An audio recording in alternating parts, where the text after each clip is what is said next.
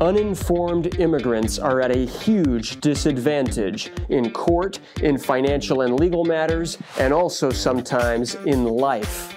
Well, what can we do about it? I'll tell you what. We can train, teach, inspire, and empower immigrants to maximize their lives regardless of their immigration status. And that's exactly what we're going to do here. I am your immigration lawyer and host, Otis Landerholm, and this is the Empowered Immigrant Podcast. Hello and welcome to the Empowered Immigrant Podcast. I am Otis Landerholm, and I'm so grateful to have you joining me here today for our third episode now of the Empowered Immigrant Podcast. I really appreciate your joining in. Today's podcast is called How to Be Empowered in the Face of Risk. All right? How to be empowered in the face of risk. And so that's what we're going to be evaluating. All right? What is risk? What is it about? And how does it help us to actually move forward and achieve the life that we want? Before we get into that topic, though, I'd like to share an inspirational quote of the day. And this is a quote that I have shared with my team today. And the quote says, "The secret of getting ahead is getting started." I'll say that again. The secret of getting ahead is getting started. What is a project in your life that you've been putting off? What is a phone call, all right, that you were going to make with a loved one or with someone in your family that you have been putting off or resisting making? Let's get started with it. And let's set some time aside to take action on it, because that will ultimately lead to our success in life. The more actions we take, some of those actions will be successful and some of them won't be, all right? But the more actions we take, the more opportunities and chances we end up having of reaching the ultimate success that we're looking for. So the secret of getting ahead is getting started. All right, that's my quote. Now, the topic for our podcast today is how to be empowered in the face of risk. Many of my clients go through life looking to minimize and looking to avoid risk. And it's not just my clients, it's actually people, right? Many people go through life looking to avoid risk, looking to play it safe. And I want to encourage you who's listening to me right now to not do that, all right? If we go through life avoiding risk, what we end up simultaneously doing is going through life avoiding opportunity. And the truth is that in order to take advantage of any opportunity that ever comes our way in life, it takes risk. Risk is required. That farmer who plants a seed in the springtime is taking a risk because he or she is taking his valuable time and is taking his or her valuable dollars and buying seeds to plant them in the ground, not knowing exactly which of those seeds might come up. But if you don't take that risk and plant the seed, then come the fall, you're not going to have any harvest. All right? In order to acquire and take advantage of an opportunity, which is the spring, you've got to take the risk, which is buying the seeds and actually planting them. All right? Smart action. Taking smart action on a worthwhile risk is how to take advantage of opportunities in our lives. And the great danger in life is to not take enough risks, to play it safe. We cannot get what we want out of our lives if we do this. And I know that immigrants fundamentally know this. And how do I know that? Well, it is not easy and it is not risk-free to pick up your belongings and to leave behind your country, your community, your social network, your friends, your family, and to go to a new place and to cross a border or get on an airplane or whatever you had to do to get into the United States, right? Whether you came in with a visa or not is irrelevant. It is not easy to make a decision where now you are entering a new society with new languages, with new ways of doing things, to start on a whole new life for yourself, to create something, all right? In doing that, what you were doing is you were taking a risk to grab onto and to take advantage of and to create an opportunity to improve your life. And immigrants, that's one of the reasons why I love working with immigrants, is because they had the guts, they had the courage, they had the motivation, they had whatever it is that it takes, the spirit, the soul, the will, to make that happen and to fundamentally, completely, radically walk away from their past life and walk into a new one. And that's exactly the type of risk-taking that I'm talking about here today. And fundamentally, any immigrant who has done that at that moment was fully empowered. Like, that is what it means to be empowered. To be willing to see all the dangers, all the fears, all the risk, all the challenge, all the frustration, all the pain that's ahead, and to say, you know something? Forget about it. Even in the face of it, I'm still going forward. I'm still making my decision. I'm still going to do what I need to do to improve my life. That is what immigrants have done, and that is what immigrants continue to do every day as they face, uncertainty in a new land, in a new society. So immigrants fundamentally know this. But many of my clients, once they're here, now it doesn't match up with what they were hoping it would be. Life in the United States is much harder than ever they say it will be. All right.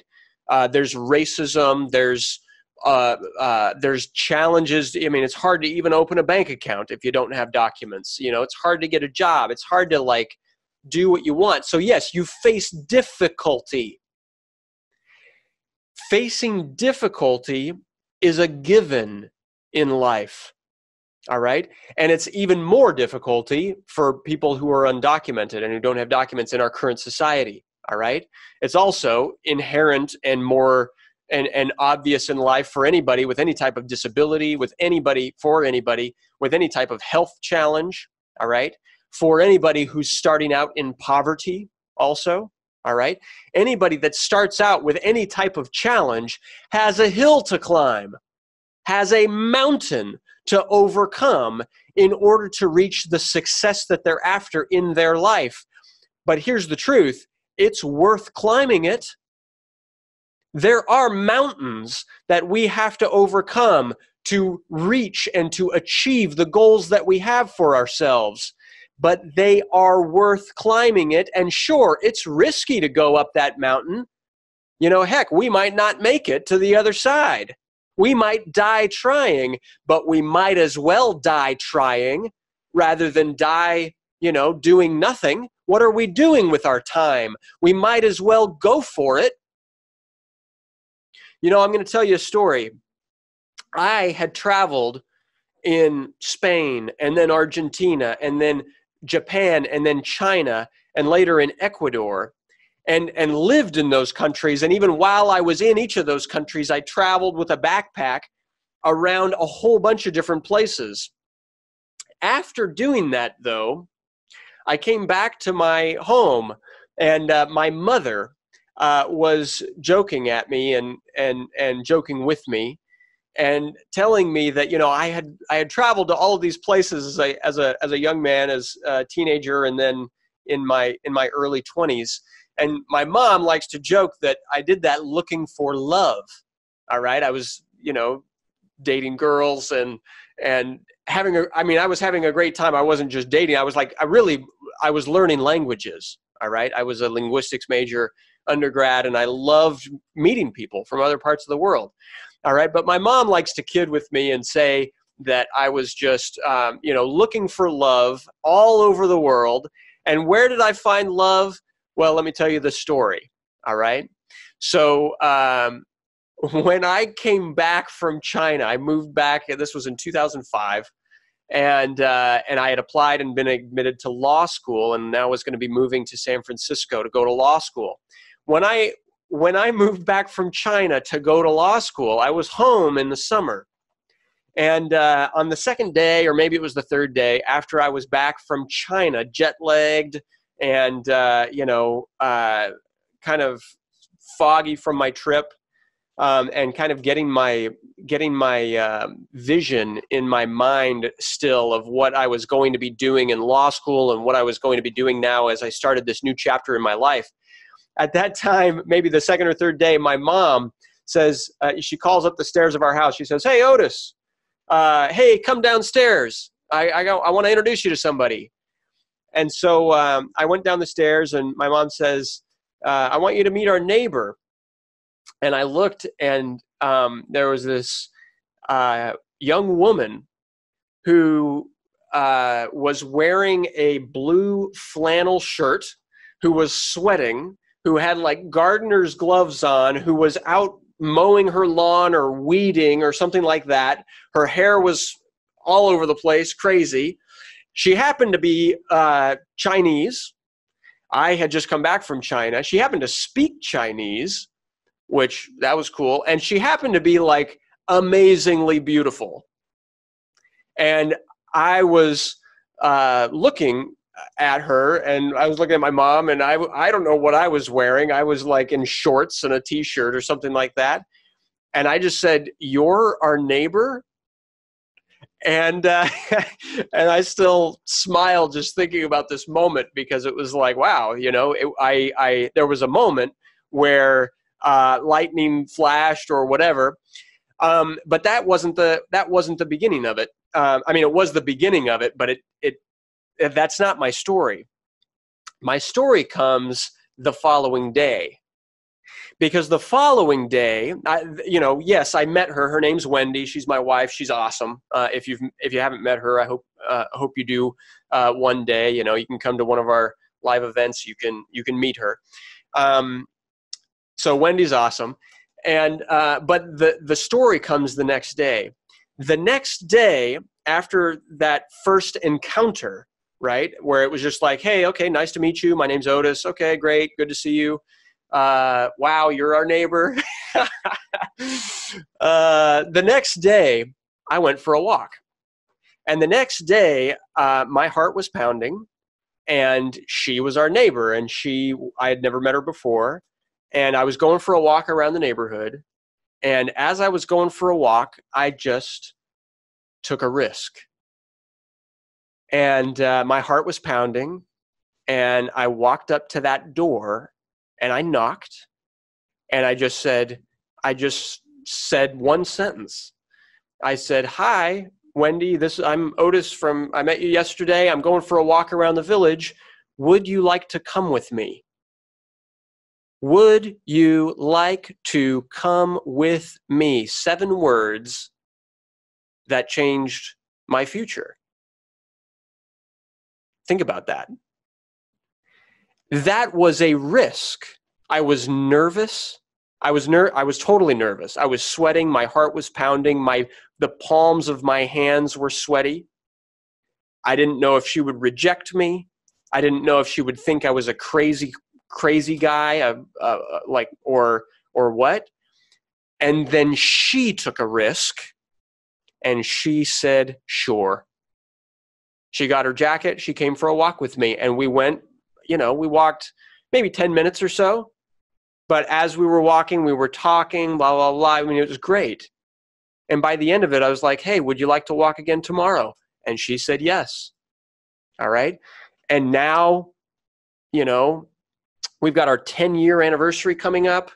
Now we've got 2 kids. Now we've started this business together, this law firm together, where we like fight for immigrants who are facing deportation. Now it's like life is so much better. It's like one of the pieces of the puzzle. So now my mom jokes at me even more and says, look, I traveled all the way around the world looking for love. And where did I find it? I found it with the girl next door. All right. And how did I find love? I found it because my mom introduced me. All right. How silly, how ironic is that? But really, I found love in my life because I was willing to take a risk. And thank goodness, my wife and the mother of my children was willing to take a risk with me also.